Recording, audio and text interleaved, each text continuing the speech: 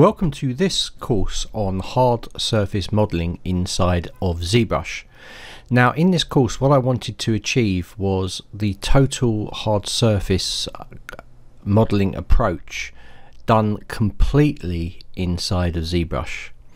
So whereas before I was modeling using other applications for hard surface and bringing some of the components into ZBrush, I wanted to tackle actually creating a hard surface model completely inside of ZBrush, which I have achieved here. So we're going to be looking at a multitude of techniques to get these nice clean surfaces over many subtools. It's a very detailed, complex model, as you can see. And we're also going to look at tons of different features, such as using curve brushes, using arrays. We're going to be looking at poly groups and poly looping. We're going to look at creating clean topology from dynameshed concept sculpts. I'm going to be showing you how to accurately position curves on surfaces, refining and hardening edges such as over here, creating the panels themselves with the topology.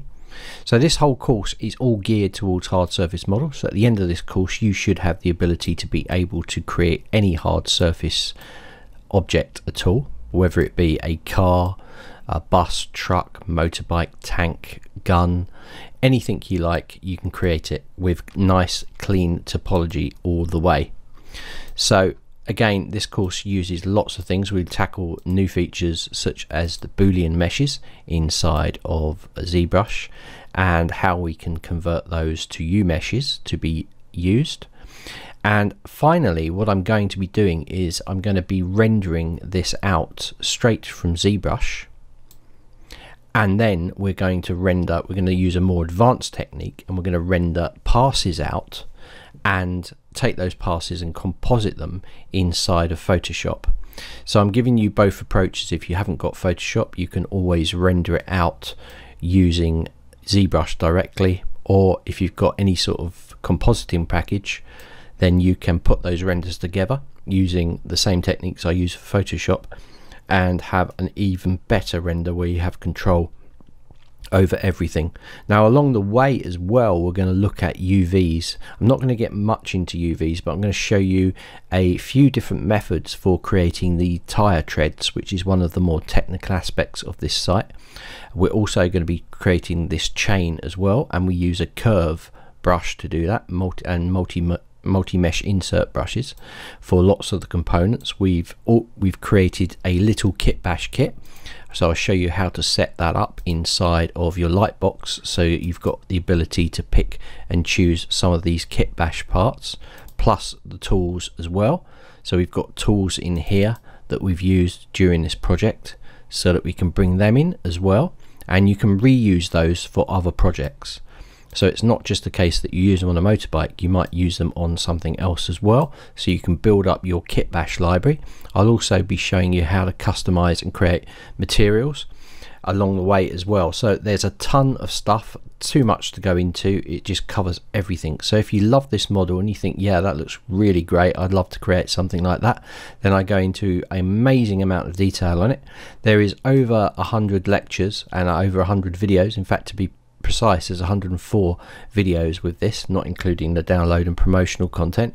So you'll have access to this file plus all of my Kitbash library that I've created specifically for this course, and you'll be able to use those as well in your projects. So enjoy the course. It's a bit of a monster course to get into, and we'll be producing this. And let me just show you the final version. Here is the final version of the bike, minus the material, which I can load in here. Blue energy material, open.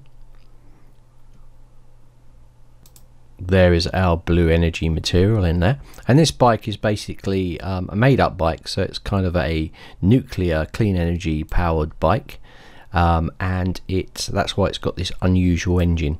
Now if I explode the parts, you'll see all of the parts in their situ.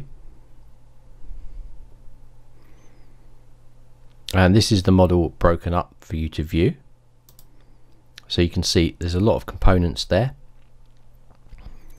and yeah, it's pretty involved. So you're going to love this course. You know, I cover the texturing in it, and output. I show you how to set your lights up properly as well in the scene, and a ton of other stuff as well. So it's a really in-depth course, and if you want to do anything like this and you think this looks great, then take this course.